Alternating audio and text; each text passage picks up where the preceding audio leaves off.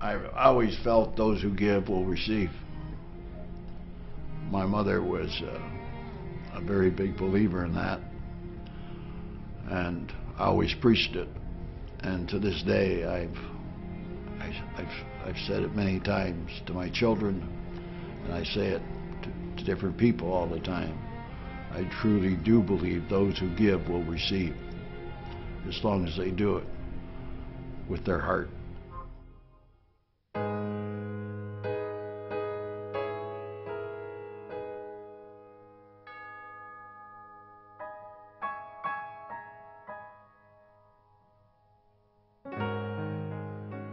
I am a Macedonian descendant, a very proud descendant. I speak my mother tongue language, which is a Macedonian Slavic language. And it should be known to the world, because every day more and more, every newspaper of the world is recognizing and understanding it.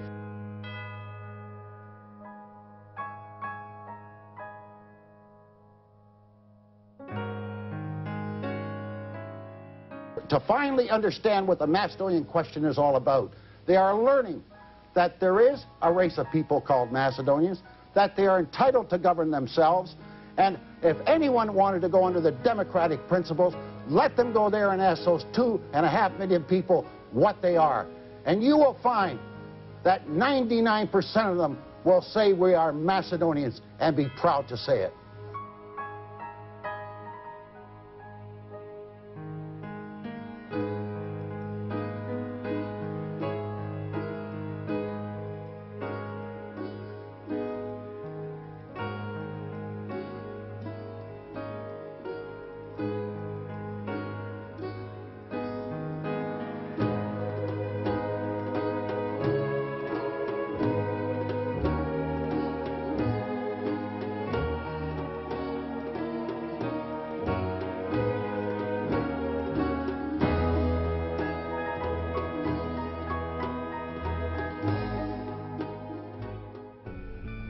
So I decided then in '88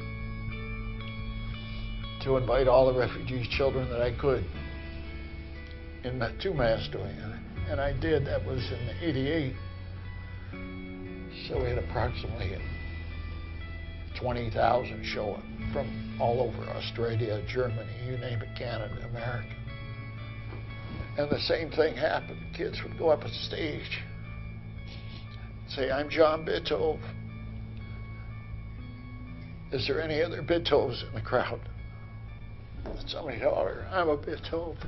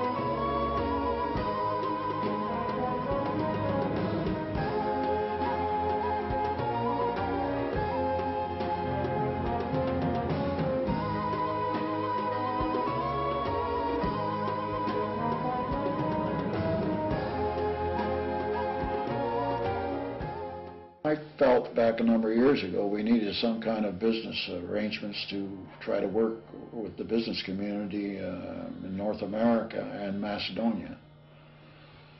So I got together with my son John and Michael Safarowski from Chicago and a few others, and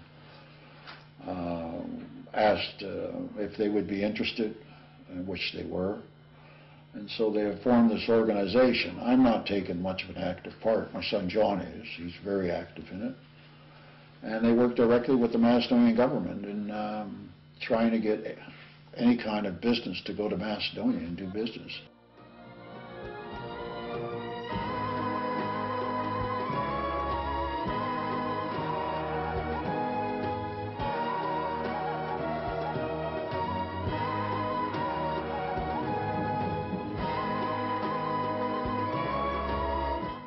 and family.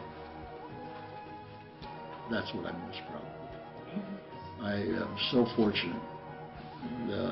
Married the woman I married and have the children that I have. I am just a lucky person.